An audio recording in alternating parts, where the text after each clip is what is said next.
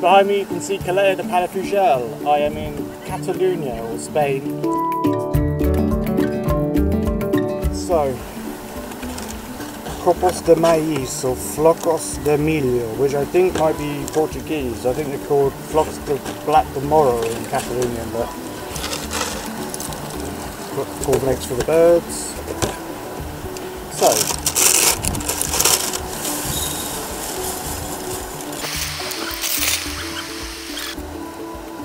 these are my Catalunian cornflakes.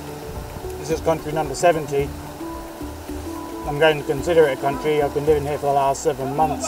It feels completely different to me. It's a lot greener than other parts of Spain, and they have their own language, and they're going for independence, so they obviously consider themselves to be, you know, different people to the Spanish. The Catalunian people are lovely. I've got some really great friends here from just 7 months being here. The food here is spectacular.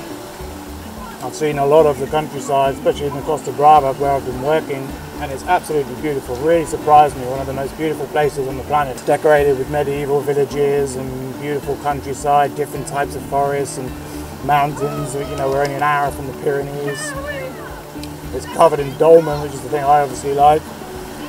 A beautiful place, a real surprise, and one I really want to return to.